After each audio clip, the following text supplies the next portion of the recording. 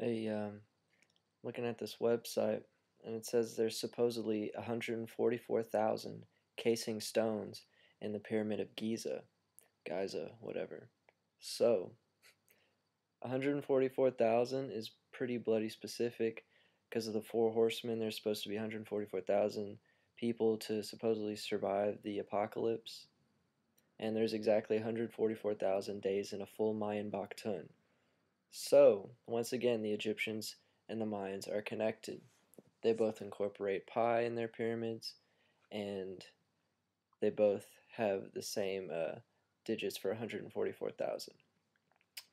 Now, this is a little cool. I just starting this website design class, so go to my website, benvillars.com, and it's sort of cut and paste right now, and then I put my ideas in between it, like the facts, and then my ideas in between it. But yes, the golden ratio. Sorry. The golden ratio is 1.618, blah, blah, blah. So, you know me, I did some math, and I did pi times 26, because 26 is a very holy Mayan number, and it's 81681.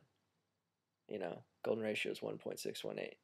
And then I did pi divided by 144, and that's 0.02181661. I did 72 times the golden ratio, which is 116.4 or whatever. And it's just like all of those incorporate 1618. I mean, I find it very interesting. The Mayans are into fractals, and the golden ratio is kind of in their fucking mathematics. It's a little chilling, I think. And I'm starting to read about John Hutchison, crazy dude. He's taking Tesla to a different level with anti-gravity.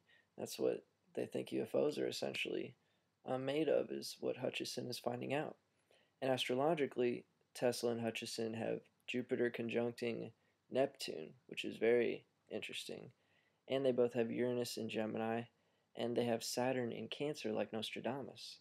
So, yeah, astrology is very important when you want to speak of people's influence with each other. So, but yeah, go to my website, check it out.